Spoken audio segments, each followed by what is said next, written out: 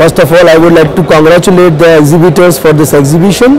They are conducting from last 3 years and we are attached with them from the very first exhibition in Coimbatore.